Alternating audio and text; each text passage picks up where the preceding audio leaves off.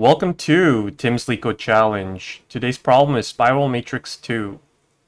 Given a positive integer n, generate an n times n matrix filled with elements 1 to n squared in spiral order.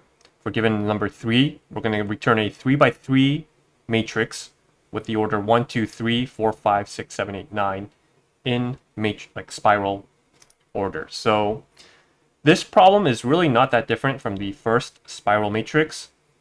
What we're going to do is keep track of the 4 coordinates of the start column, the end column, start row, and the end row. Now, as long as the start column is less than the end column, or the start row is less than the end row, we're going to do a nested for loop, or not nested for loop. We're going to do four for loops, okay?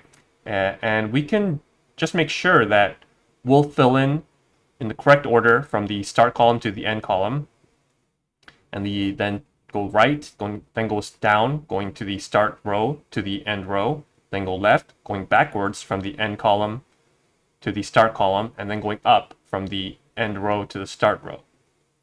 Now, each time we make one fill, we have to increment or decrement our starting row or ending row or whatever, starting column, ending column. And that way we can make sure that we're not going to be overriding any numbers. So when we go, like, say, in the beginning, we fill out this right side. When we're finished, we're never going to be approaching this row again, right? This row, the starting row is done. We should never touch that. So we'll increment our starting row in the same way. Once we're done going down, we're never going to be touching this last column, right? So we'll decrement our end column, and we'll just continue that algorithm. And because this is a square, there shouldn't be any funny edge cases here. So it's actually a little bit easier than the first spiral matrix. So what we'll do is first create the output. This is just going to be 0 times n. I'm going to say for blank in range of n. Now you don't have to do this, but I just find it easier to do that. We'll also have an incrementer keeping track of the number that we're on. So we start with 0. Finally, we need our 4 coordinates, right? So the start column, the start row, the end column, and the end row. And what are these? These are going to be 0, 0, and n. All right, so while start column is less than the end column, or the start row is less than the end row, we have to do our four loops, right? So this is going to be left, we're going to go down, we're going to go right, and we're going to go up. And I'm sorry, I messed that up here. We're going to be going right, and we're going to be going left here. All right, so it's just, let's keep it simple. All we do is say for, we'll be going these columns. So for column in range of the start column to the end column, we know we'll be filling up our output. First increment our I, and we'll say output start row,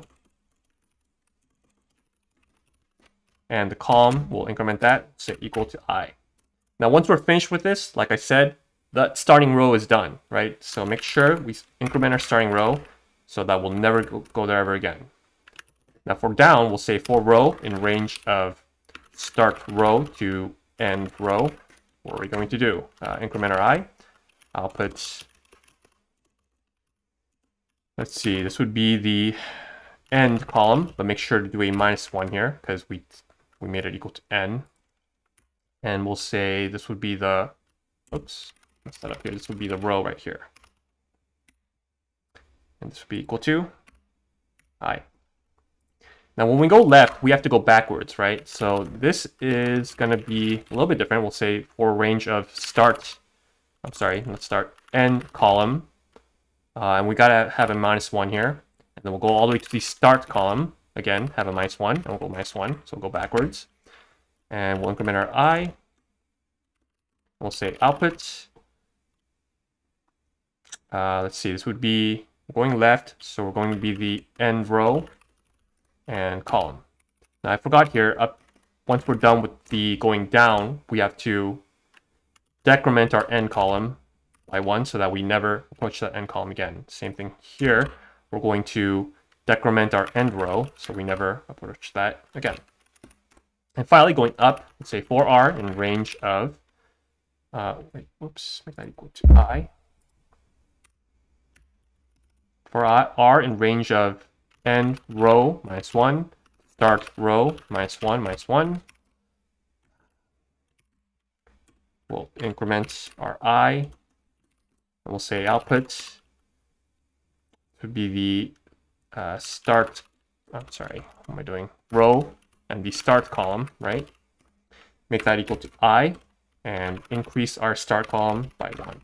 And this way, when we wrap around here, as long as one of these is true, and because this is a square, both of them will be, we'll be filling up everything that we need to, and finally return our output at the end.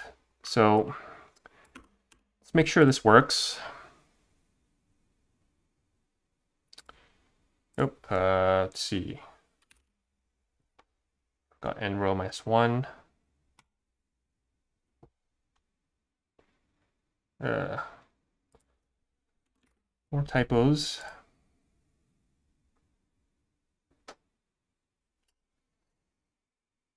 All right, so I messed something up here. 1, 2, 3, 4, 5.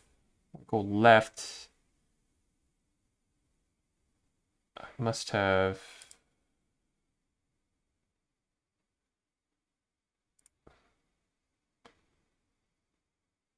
Four. Huh.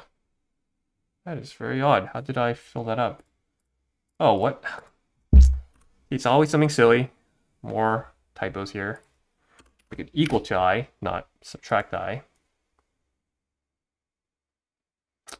All right, so that looks like it's working. Let's go ahead and submit it. And there we go. So this is a n times, well, it's O of n. I guess technically it's O of n squared because we have two n's, but whatever. I think that's self-explanatory. Now, normally with the spiral matrix, there's like some if cases for some weird edge cases when it's like a rectangle and stuff.